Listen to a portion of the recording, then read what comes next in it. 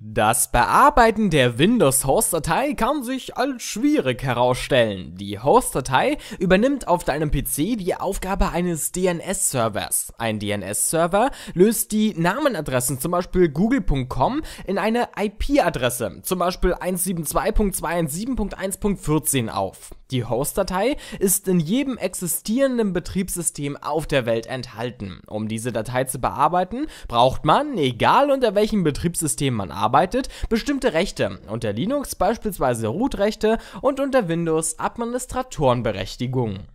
Die Host-Datei lässt sich unter dem Verzeichnispfad C Windows System 32 Drivers im Ordner etc. finden. Da du die Host-Datei nicht einfach so aufgrund mangelnder Rechte bearbeiten kannst, musst du zunächst den Editor als Administrator ausführen.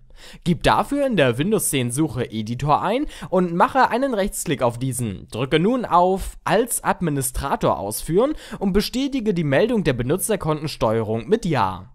Wähle nun im Editor Datei öffnen oder drücke STRG O. Kopiere nun den Verzeichnispfad, den wir eben aufgerufen haben, in die Verzeichnissuche. Wähle unten rechts alle Dateien, also Sternchen aus. Damit werden alle in diesem Verzeichnis enthaltene Dateien angezeigt. Um die Host-Datei nun endlich zu öffnen, klicke einmal auf diese und wähle dann Öffnen.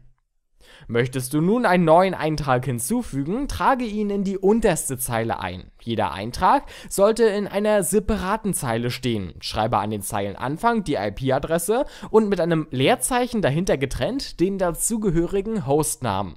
Speichere zum Schluss die Datei ab und drücke dann entweder STRG S oder wähle Datei speichern.